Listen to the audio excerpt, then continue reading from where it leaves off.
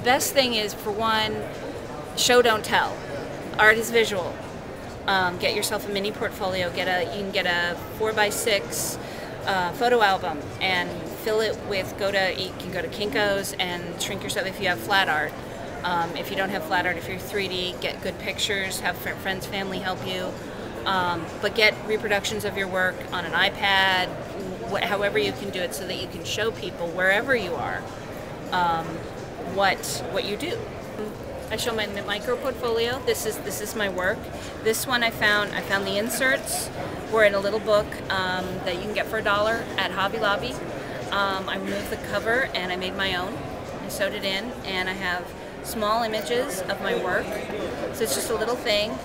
This thing I can keep in my purse. It's lightweight. I can put it in my back pocket if I'm wearing jeans. And then I also have my business cards. Business cards are really important if you're of the mind to do this professionally, and have your artwork on your business cards, not just your name. So when people look at it, they can go, "Oh, I remember you. You're the one with this." Because it's a visual thing. Make sure your name is clear and you have information on the back. It's very clear with your website and logos. Just create your signature, your identity. This is you.